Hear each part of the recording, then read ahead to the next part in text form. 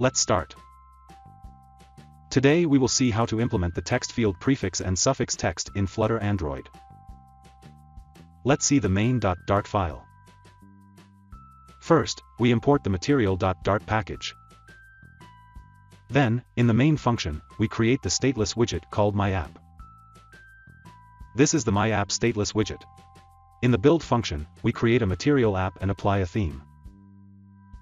The home attribute is set to a stateful widget called My Home Page. This is the My Home Page stateful widget. Here we create a state object of this stateful widget, whose name is _My Home Page State. This is _My Home Page State class. Here we will design our app. In the build function, first, we call the scaffold widget, which is the base, upon which we will draw other widgets. The app bar attribute is set to the app bar widget.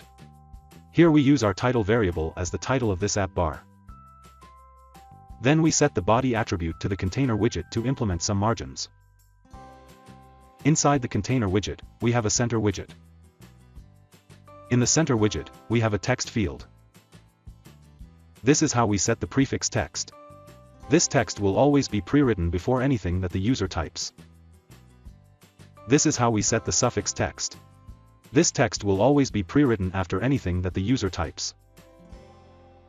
Let's run the app.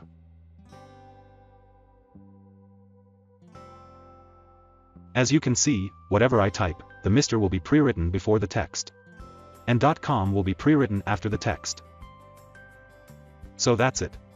That's how you can implement the text field prefix and suffix text in Flutter Android. Thank you.